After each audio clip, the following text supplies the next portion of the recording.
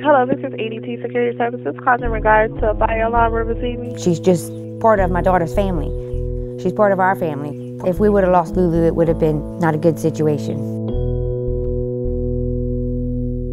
We've been living here since 2012 in Breaux Bridge, Louisiana.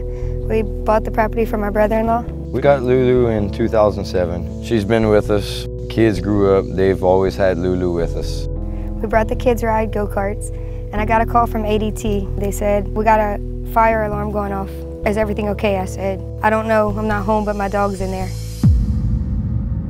I was actually out of town. There was nothing I could do, but I just started panicking, thinking about the dog in the house. And thank God we didn't have my wife or kids in the house. While I was driving to her house, she called and said, Mom, Lulu's in there, what am I gonna do? And my granddaughter got on the phone and she started crying, saying, Mama, but this is my best friend and I just don't wanna lose her. I called my brother-in-law, told him to break the window to get her out. I didn't care about anything else. Hello? Hello, this is ADT. Is everything okay?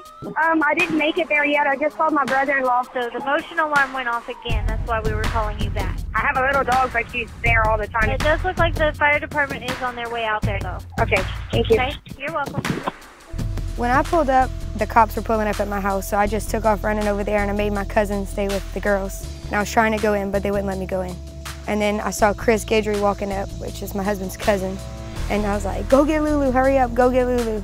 So he took off running and he went in and got her and then brought her back out. I carried her right here. She was pretty much lifeless. She wasn't moving at all that I could tell.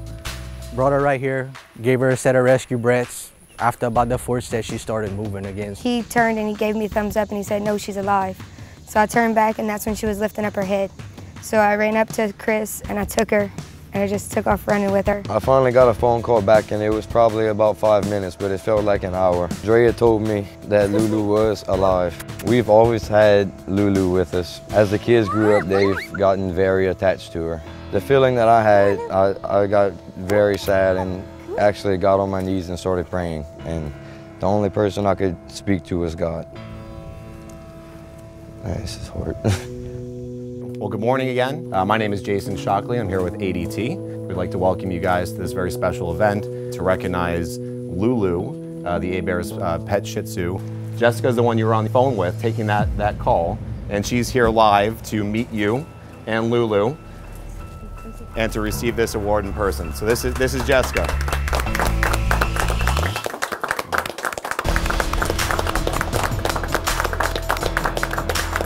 To be able to participate in an event like this is amazing. I think that everybody should be able to save their pets. They're not animals, they're your family. When Drea called me and she let me know that she was gonna be okay, and I was very relieved because if we would have lost Lulu, it would have been, she's just part of my daughter's family. My family means everything to me. I don't know what I would do without them. A pet has no way of picking up a phone and calling in or answering the phone from dispatch. You know, without the monitored system, we wouldn't get there in time to save a pet or save a life. It was nice to be able to thank everybody, and I'm hoping that it saves other people's pets and families. Thank God we weren't home. Thank God that he saved Lulu and everybody else saved Lulu.